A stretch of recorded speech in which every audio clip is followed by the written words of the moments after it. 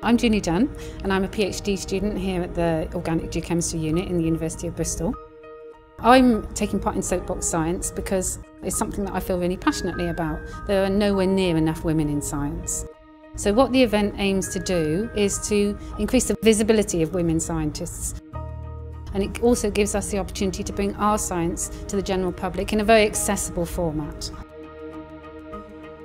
My talk is called Milking It, and I'll be talking about how we can extract very small molecules from ancient pots used by humans thousands of years ago.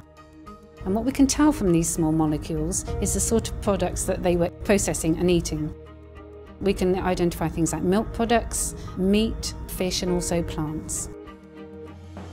So what we do is we're given lots of potsherds by archaeologists who've excavated them from sites. These pots are the first non-biodegradable items that humans make.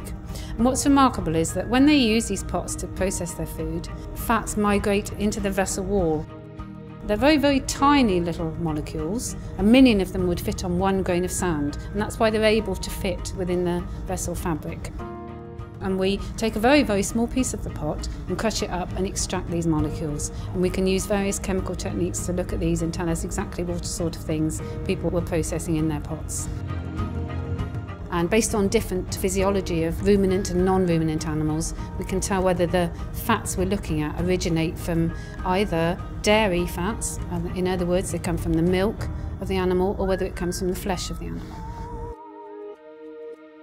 What's really exciting about this is that this is answering one of the big archaeological questions, which is when people stopped living a hunter-gatherer lifestyle and started settling down and living this agricultural lifestyle.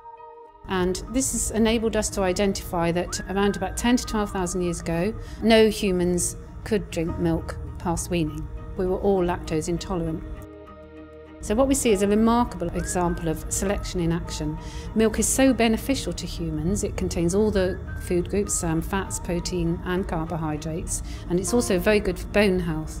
So within around about the space of, we think, about 1,000 years, Europeans evolved what's called the lactase persistence gene, which allows about 85% of Northern Europeans to be able to drink milk. I'm quite unusual in that I came to science quite late as a mature student. I actually used to be an accountant, but I wanted to follow my passion. I wanted to do the thing that I love.